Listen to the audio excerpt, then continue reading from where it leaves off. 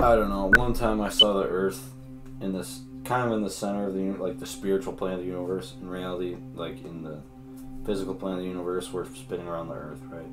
But in the spiritual plane, all the dimensions, to me, I saw kind of funnel and like intersect at the Earth, right? Yeah. And that's why the Earth is this religious, never-ending conflict between good and evil. All the dimensions are kind of just jacking in the codes of every way of life and every possible philosophy and every equation of good and evil. And it's sort of this test of consciousness that God is omnipresent around running to figure out what created him, but it just seems to be a test of consciousness. And this seems to be the will, or the universe wants constant improvement and competition. All the dimensions seem to run through Earth. I don't know, we're here to kind of just test out which ones work. Does that make any sense? Yes. Yeah? Yeah, we talked about this once. It was the way I see it, what we're seeing here is like, as I said before, there's an infinitude of possible God's assigned frameworks. Mm-hmm. And there's an infinitude of possible frameworks. So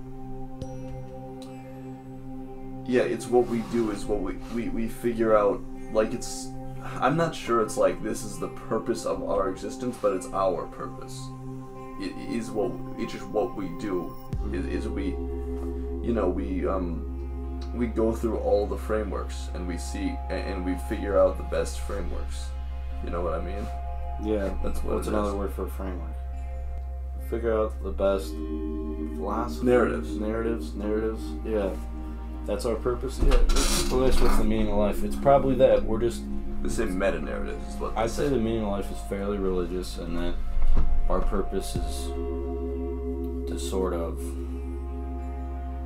to find a narrative in the universe. Right? Sure. Makes sense. Spaceships going out in the galaxies. Oh yeah, the order thing. You remember how I said, like, okay, so you're in the jungle, it's like tigers, monkeys, it's chaos, but if you look out, there's a canopy and there's sort of order there. Yeah. Think about a galaxy. You fly out, there's stars and meteorites, you're in chaos.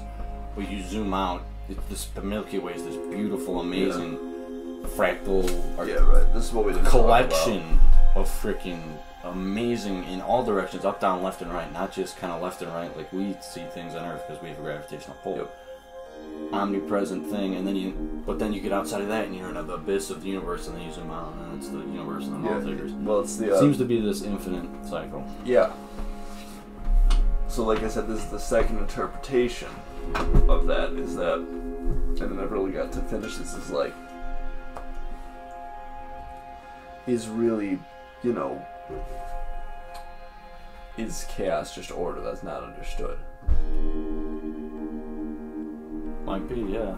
So like, because you go into the chaos, get one of elixir of it, yeah. But you could turn the whole thing into an understood thing. And this actually goes back to the Saturn metaphor. Because we just compared the chaos to what was outside of Young's candle, but Young's candle represents what is known, and the black stuff represents what's not known. Yeah. So like, by this meter, we could say chaos is in and of itself that which our candle does not reach.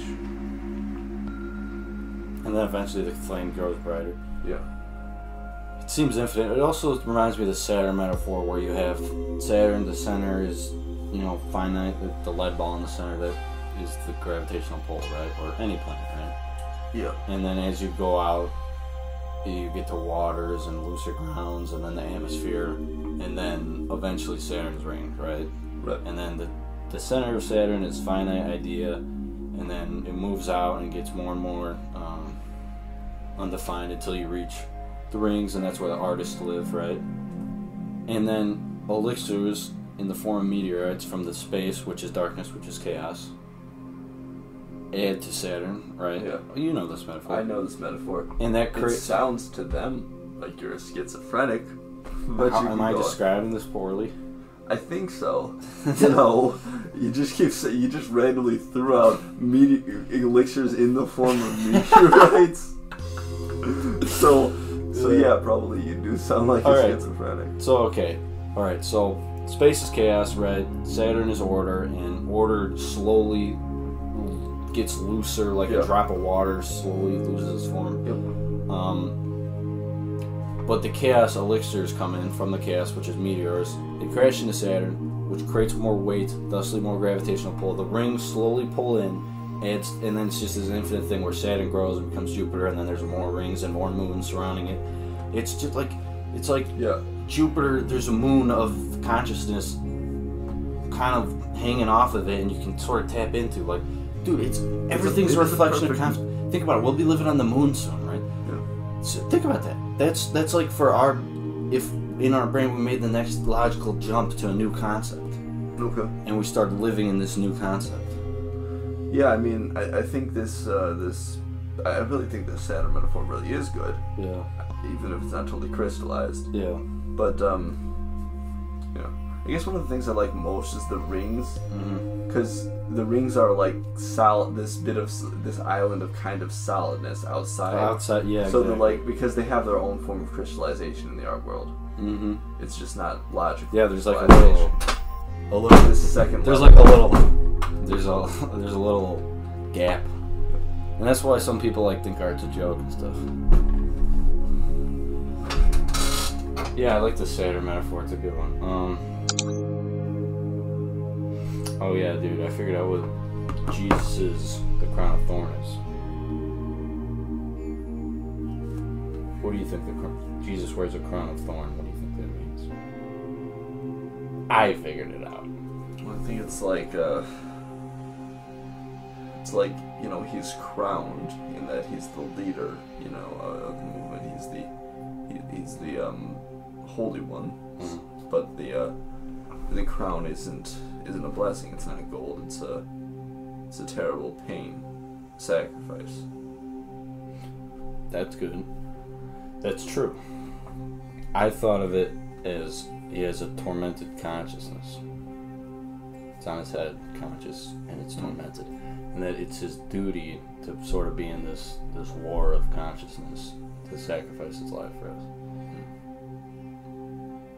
Right? It's both. It's probably a million things. It is a million things. It's mine. I think it's mine. You think it's mine too? No. No? I said mine. Do you think it's mine too? Oh, yeah, I think it's probably yours too.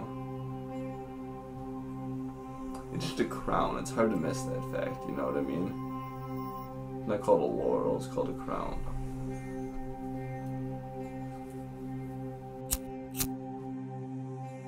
Alright, what did we touch first? The bottom of the ocean or space? What did we touch first? Yeah. Space. We went to space first. Yeah. Okay. Let's say the oceans, the bottom of the oceans, right? We're here, land, ocean, space. Yeah. Earth, hell, heaven. Let's say it's that. Let's say the bottom of the oceans, the deep of our subconscious, hell. Let's say space is heavens, right? Okay. The ocean, the devil is an illusionist, right? Right? Right. The ocean appears to be infinite. It is virtually infinite. Right? Space actually is infinite. Okay. The devil's an illusionist, right? Space actually is infinite. We touched heaven first. We went to the moon first. We touched heaven first, right? Right. But because the ocean is actually more shallow than space is, Yeah. we will more than likely reach the depths of hell before we reach the heaven. Well, Or we touch heaven first. the reason I'm not sure about that is because we had boats before we had planes. Sure, but we never were underwater. No, I guess not. Actually, That's what wait, we're hold up a right? second. Really, U-boats were invented in the 19. Yeah, but we literally they went 1890s. like 100 feet underwater. Like, I don't know. I would struggle to figure out what else the parallel to like breaking. I'd say atmosphere would touching the be. moon seems to be really touching the heavens. Yeah, but breaking the atmosphere. I generally would have to view breaking the atmosphere as being parallel to like. And this is a shaky metaphor, really. Yeah, I know, but it just seems to me that the Earth and then the universe seems to really be a reflection of our conscious and unconscious. Well, that's probably true, but it's just Which does that go back to episode 1 where I understand all of nature. Yeah, and I know, but it's fun to figure it out. Yeah. But does that go back to episode 1 where I said we tend to see the universe as too much a reflection of ourselves, and it probably isn't. It might. It's definitely interesting. It definitely goes back. I would say it goes back to that because there is this room for fallacy where if you see the universe from this stance, from this meaning-based stance rather than actuality-based stance, you can kind of run into the same fault that the classical world did, or even like you can go even worse. Then you can run into the same fault that like, you know, the Indians did, where it's like Indians or Native Americans? Indians, which is what? Empiricism, but not just empiricism. You know, like the whole like this discarding of deduction for this sort of like romantic induction. Like this, I don't need to understand the outside world because if I can understand the outside world better by trying to understand the soul, which is something the Indians did that a lot, and the Greeks kind of did that too. Yeah, I'd say the like Chinese monks and stuff. Yeah, well, actually, I would say the Greeks and the Indians were both worse about that. Okay. Well, maybe the Chinese were on par with the Greeks, but yeah. But the problem is it doesn't work well for societies because they get fixed and static. So you have to explore and go out. Yeah. Yeah, okay. Well, no, I actually am using this as a parallel that makes me want to actually go out and explore. Because before that, I would just be like, oh, I'd rather just sit at home and think real hard. But now it's like, all right, I want to go to space. I want to figure this out. Yeah. And that converse. I guess you could say there's a converse to that, which is the belief the West held in this millennium. Yeah, because the West were always sailing and freaking. Well, the belief the West developed during the Middle Ages. The High Middle Ages, you know, that period where the West kind of was starting to get better after a while, because the early Middle Ages were the Dark Ages, you know, but then the High Middle Ages were a bit better.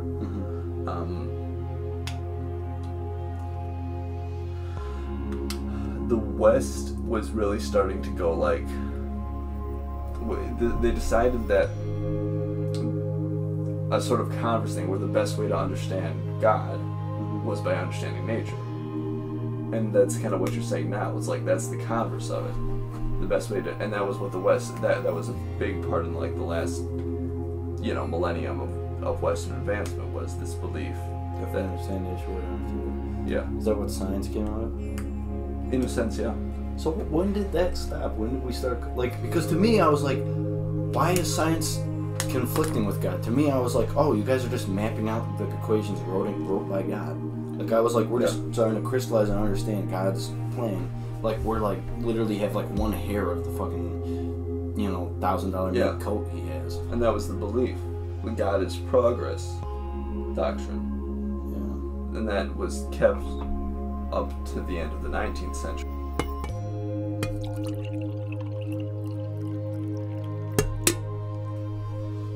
Led Zeppelin is in Kashmir is like full Nazi music. Well, yeah, it's German is what it is. Yeah, that's like full Nazi. Talking about that song's about the Clockwork Elves. The lyrics are literally.